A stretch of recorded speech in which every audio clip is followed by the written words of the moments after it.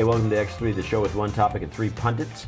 I'm John C. Dvorak. I'm here with Joe Engo and Andrew Eisner to discuss the speed of light lingers in face of a new camera. Joe's jacked up about this story. The camera, there's a new camera that does 1 trillion frames per second.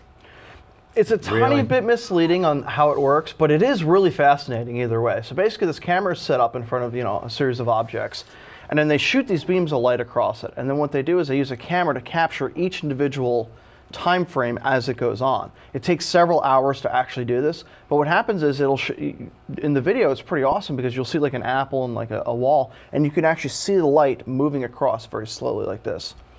And they're saying it'll help them study, I saw this in a Woody Allen movie when the sun comes up and then the beam of light hits the ground and lights up the street. Essentially that, but they're saying that this gives slow motion a new name. I mean, so what is this camera really doing? Can it stop if you shot a bullet, it would take the picture, or did you have to? Well, they can already do that. Times? Yeah. Well, no, they can already do that with other cameras. I mean, that's not. This is for studying light.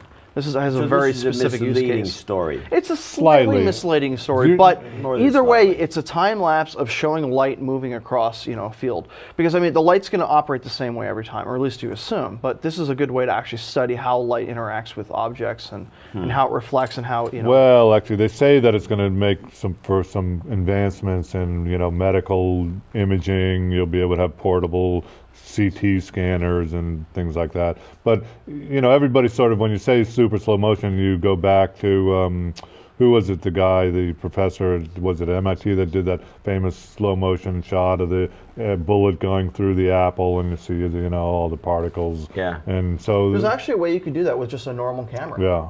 You can actually do those really high speed shots. Basically, you have a flash set up to this little controller and you do a time or long exposure. So you turn off all the lights, and then you have the camera set up and it's doing like a 10-second exposure. As soon as a sound happens, like a gunshot or something like that, 10 milliseconds later, or however you time it, it hits the flash, and then you just have everything frozen in time. It's a very interesting type of technology. I've been meaning to do it. I haven't had a chance to yet. Yeah, probably your neighbors won't appreciate the bullet going through their Well, apartment. okay, I'm not going to use it with bullets, but a lot of people do it with everything from like dropping wine glasses to just bottles to it's really interesting stuff. Yeah, fascinating. Fascinating. Absolutely fascinating. Took the words right out of my mouth. All right. Well, we'll hope that by the way, our shows all of next year will be a lot more interesting.